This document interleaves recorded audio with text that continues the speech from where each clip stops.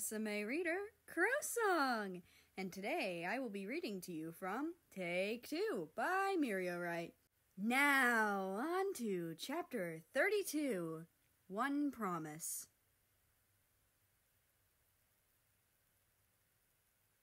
It was warm and sunny outside. Playful laughter filled the air. The brick house was fairly large. It didn't look quite old, but yet not new either. Staff members had their plates full with setting up a movie set. There were always members rushing in and out of the building. The director of the movie was having a discussion with a young lady in the dining room. "Miss Georgia, thank you for letting us use your building for the movie set." "It's not a problem. I'm sure the kids are quite happy to see a movie being made in front of their eyes." She chuckled and glanced at the living room. Georgia saw a young boy walk up to her. She could tell he was young. He wasn't as tall as she was yet, but she could tell he would grow to be quite tall and handsome in the future. Georgia lowered her head to speak to him. "Hello there, you must be the main actor for this scene. Pleasure to meet you. I'm Georgia." The young boy stared at her, then smiled. His complexion was cheerful and vibrant. "Hello, I'm America. Nice to meet you too." "America, one of the staff members is looking for you." A man walked into the dining room. He wore a top hat and a monocle, as well as a suit. It gave him an elegant air. "Okay, see you later." America waved goodbye to her, then left the room. "What a sweet boy. Who's the man that called him?" Georgia asked the director. "That's his dad, Britain. Since America is still young, they requested his dad to come along and watch over him."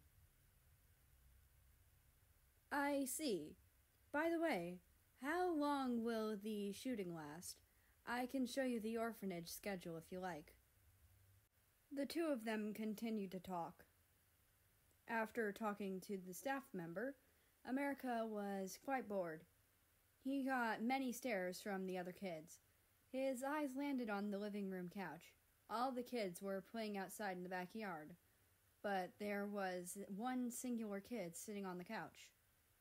Another boy walked up to the one sitting on the couch with a ball in his hand. "Russia, do you want to go outside and play with us?" The boy on the couch, whose name is Russia, gave an empty stare and ignored them. The girl next to the boy with the ball tugged on his sleeve. "Don't bother with a weirdo like him, Ukraine. Let's just go."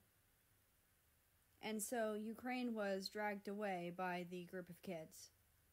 The American tilted his head to the right out of curiosity as he stared at the little boy sitting there. He didn't hear what the boy with the ball had said to him, but America could tell what they were saying by their gestures. The boy suddenly felt someone sit next to him. He turned his head and saw a handsome face staring back at him with a smile. Russia furrowed his eyebrows and ignored America. "Hi there, my name's America. What's yours?" The Russian boy ignored him. America rested his cheek on his palm and continued to stare. "Why are you alone? Why don't you play with the other kids outside?" America asked him. Russia's complexion grew darker, and it was noticeable that he was getting increasingly irritated. "The other kids think I'm weird. So what? Why don't you leave me alone? I have no interest in talking to you." He answered. His tone was gloomy, yet also annoyed. America reached into his pocket and unwrapped something. "Here, I usually eat candy to calm my nerves before acting." America handed him a piece. Russia took it out of his palm in confusion. Thank you?" His tone softened a little. He remembered his dad telling him to say thank you if someone gave him something. But the thing is, Russia couldn't stand sweets. After a while, America spoke up again. "You're good looking. I'm sure when you're my age, you'll look even better. How old are you again?" Russia's face flushed red. "Huh? He muttered. The shorter boy answered the question in a deathly quiet voice that America had a hard time hearing. "Huh? Oh, wow, you're the same age as me. Why are you so small and skinny, though?" Russia grew annoyed again, but before he could answer, America spoke again. "You have to eat more. We're at the age where we grow the most. What do you want to be when you're older?" "I wanted to be an actor, but I don't know anymore. Why does it matter to you?" Russia answered in a neutral tone. A moment of silence passed between them. "Hey, why are you so gloomy? I think you're a pretty cool person." "You do?" "Yeah." "Then you have horrible judgment skills," Russia retorted and turned his head away. "That's mean," the American boy pouted. But little did he know that the Russian was smiling a little. Just a little. The American boy pointed at Russia's hat. "What's that?" Russia frowned. "None of your business." America chuckled. "Okay, you can tell me next time. I'll go then. I'll talk to you again tomorrow, okay?" The cheerful boy waved goodbye and ran up to the other child actors that were going to act with him. The Russian analyzed them from afar. They were all talkative, so they all laughed and chatted away, full of energy. Russia also saw America laughing. He felt a little irritated, but ignored it. On that day, America was hoping that Russia would watch him as he acted, but he could not find the short boy. Meanwhile, Russia was just holed up in his room. He wasn't interested in watching America act.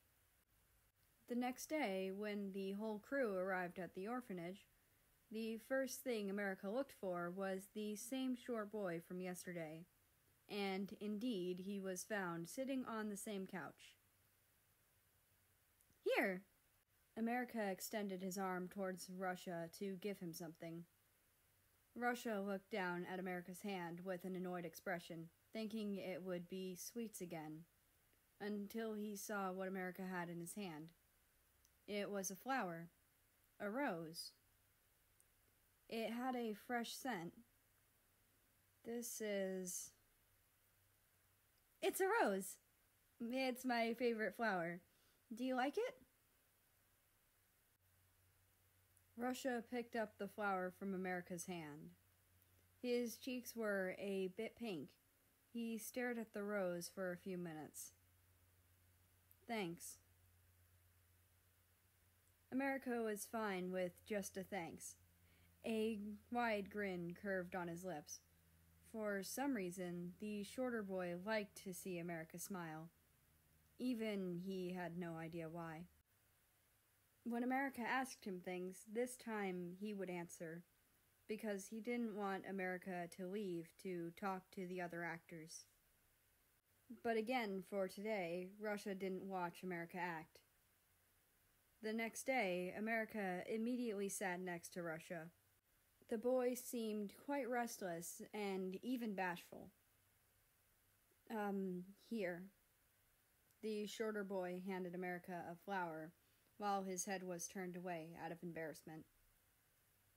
The American boy was quite surprised that Russia would give him a flower. It was white and yellow and small. "This is chamomile, my favorite flower."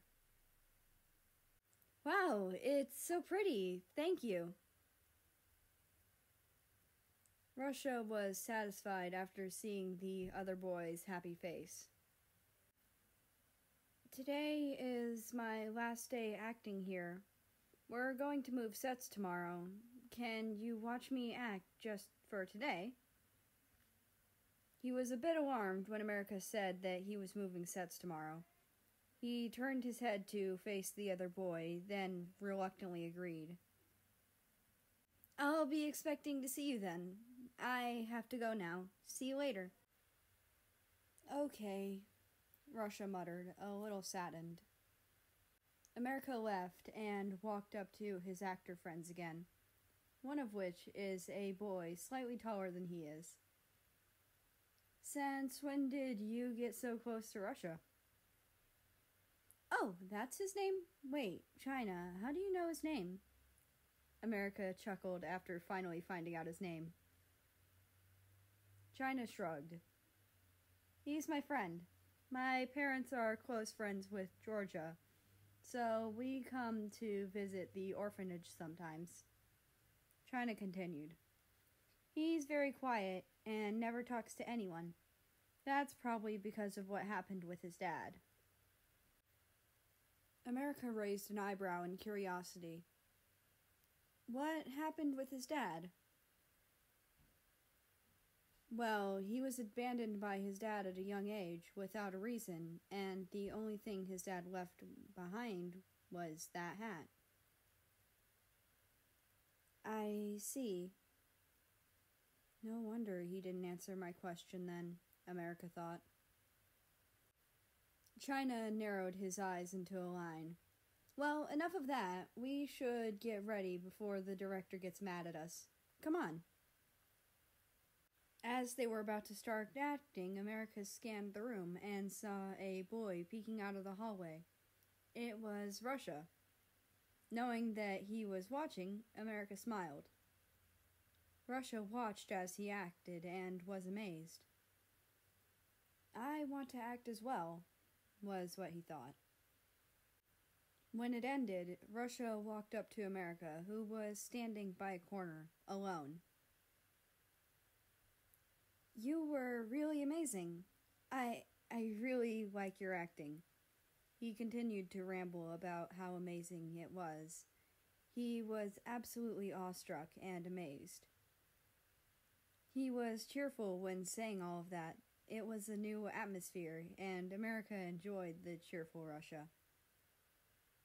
I'm still a small actor. I haven't gained many fans, so I appreciate your support. He chuckled. Russia flushed in embarrassment. If I started acting, can we meet again someday in the future? Of course, I promise. The Russian boy felt like crying, but held it in so he didn't embarrass himself more. He was really happy to be able to gain someone's attention after he had been abandoned. It really meant a lot to him, and now he had the motivation to chase after his dreams of being an actor again. Thank you. I'll work hard. Then I'll find you, he muttered with a smile. And that's the end of this chapter. I hope you really enjoyed it, because I did. That being said, I'd like to invite you to join the Discord, which is linked down in the description below. Anyway, I hope you have a nice day, night, or whatever it is for you. Just enjoy your time. And I will see you tomorrow.